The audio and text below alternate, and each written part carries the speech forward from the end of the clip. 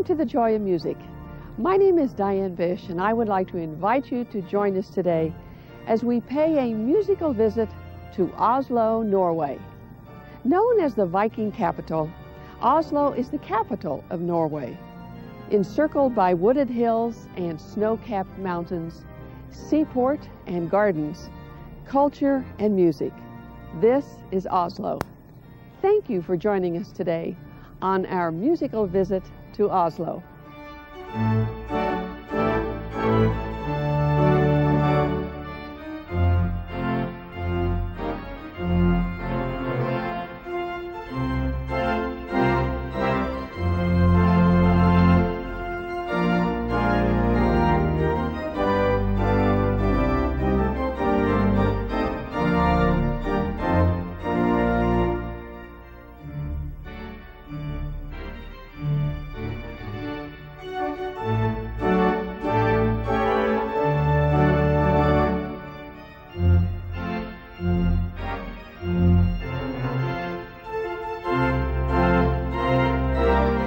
We arrived in Oslo by way of the Bergen Railway, traveling across the roof of Norway.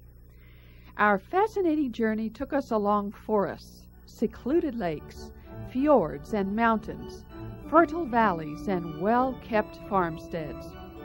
At times, it seemed that the rails would surely end in a wall of solid rock, but then the train suddenly plunged into yet another tunnel that opened up to reveal a completely new vista.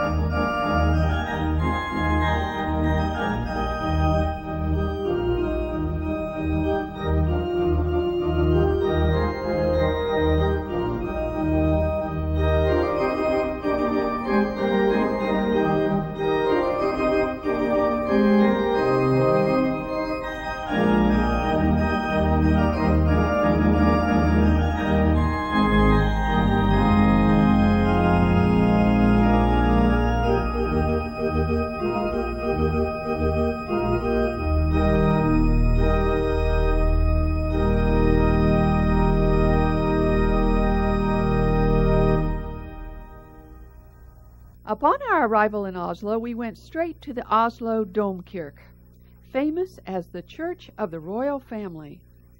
The great hymn of faith, "Rejoice, the Lord is King," seemed most appropriate on this majestic organ of the Oslo Cathedral.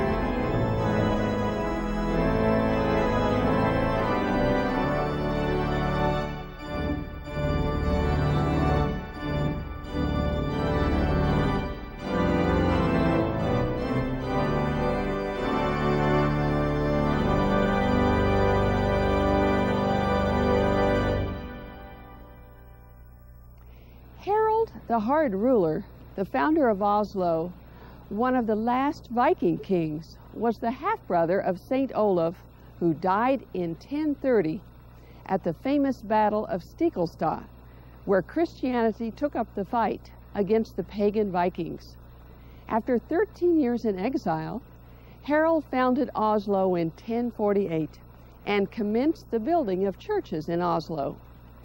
This marked the beginning of the Catholic Middle Ages in Oslo, which lasted until the Reformation in 1537, when Lutheran Protestantism became the sole faith that could be practiced. Today, the official religion in Norway is Protestant Christianity, and about 85% of the population belong to the Evangelical Lutheran State Church.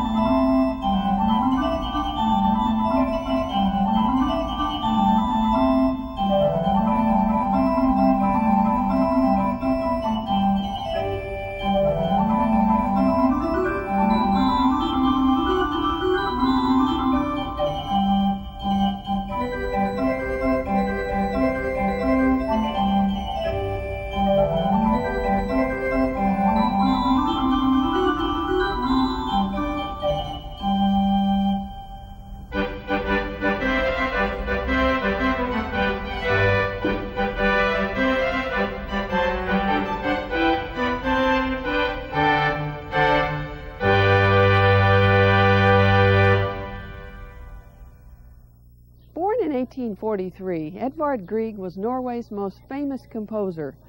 Although Grieg was born in Bergen, he spent much of his time in Oslo. Known for his nationalistic music, Grieg made use of Norwegian folk tunes and melodies. From triumphant marches to Norwegian dances, the music is pleasing in melody, rhythm, and harmony, reflecting both the beauty and majesty of Norway.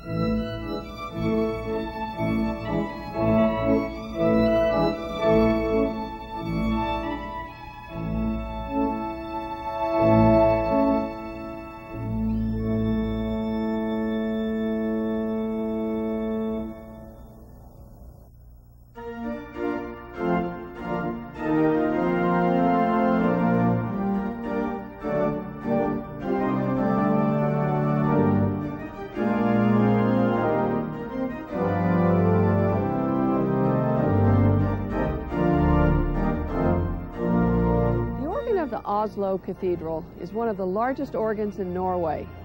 Built in 1931 by the Valker Organ Company of Germany, the organ consists of 5 manuals, 80 stops, and more than 8,000 pipes. The beautiful Baroque casework dates back to 1797.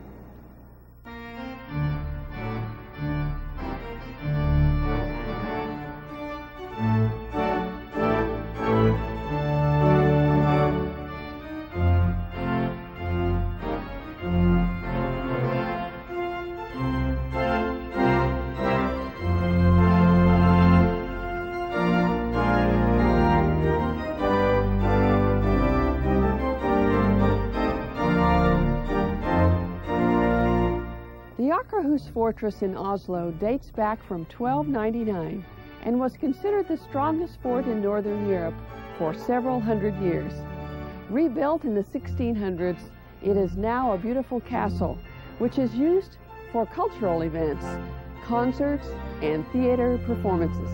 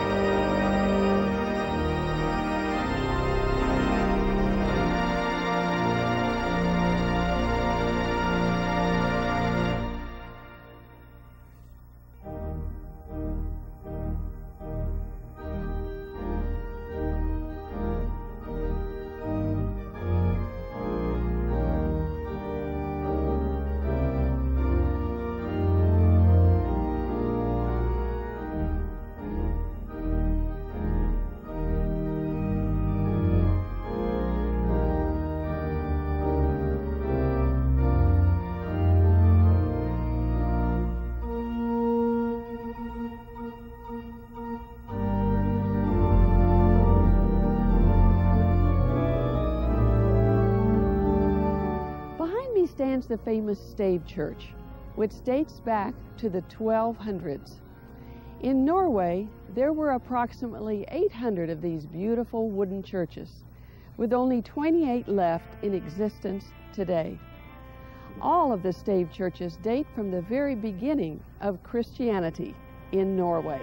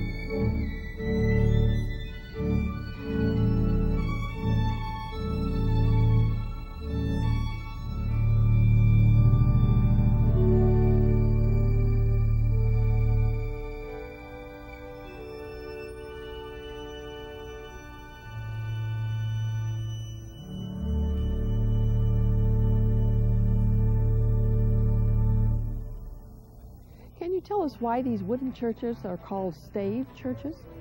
Well, the stave church is a kind of typical kind of church because of the construction. We call it a stave church because there are big pillars inside, and the pillar is stave in Norwegian. Mm-hmm.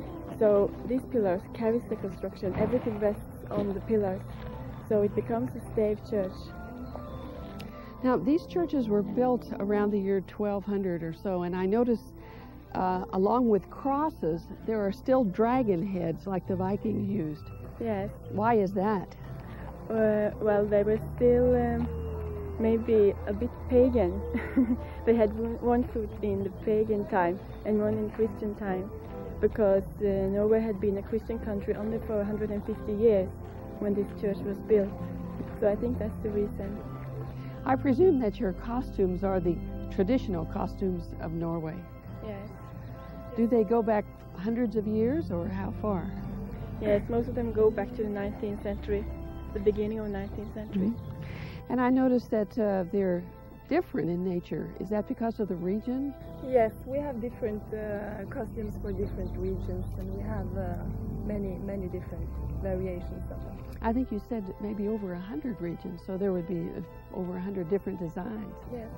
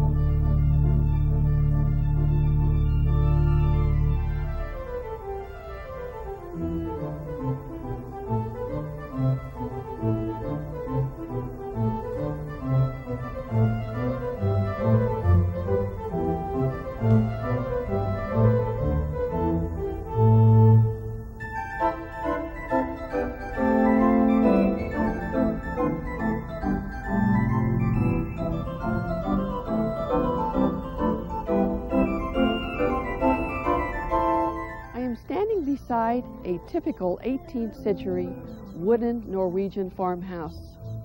One of the interesting features of the house is the grass roof, which serves as insulation all year long.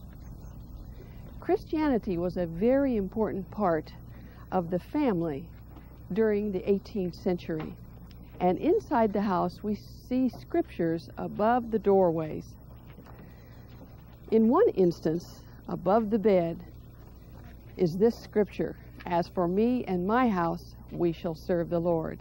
And above the doorway is the inscription, "May the Lord bless your comings and goings from this day forward."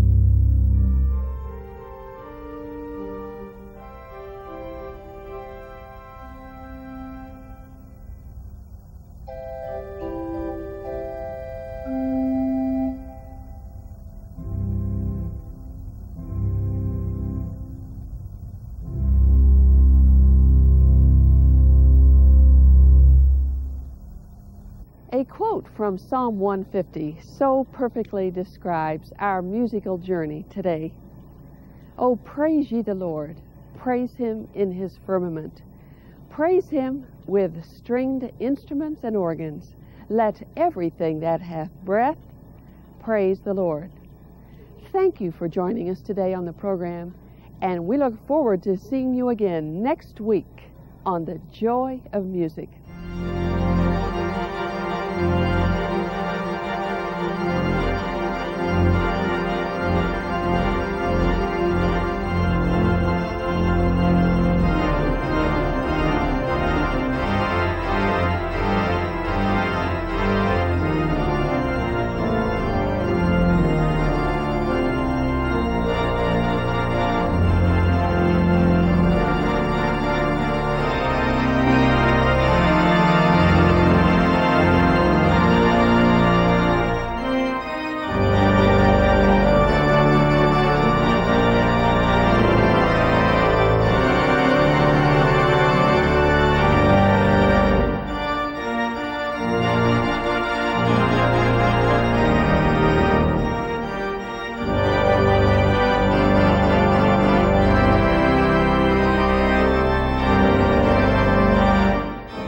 If you would like to purchase this program or any of the more than 400 videos and audio CDs recorded in famous cathedrals worldwide, you may order on the internet at dianebishtv.com or call The Joy of Music at 1-800-933-4844.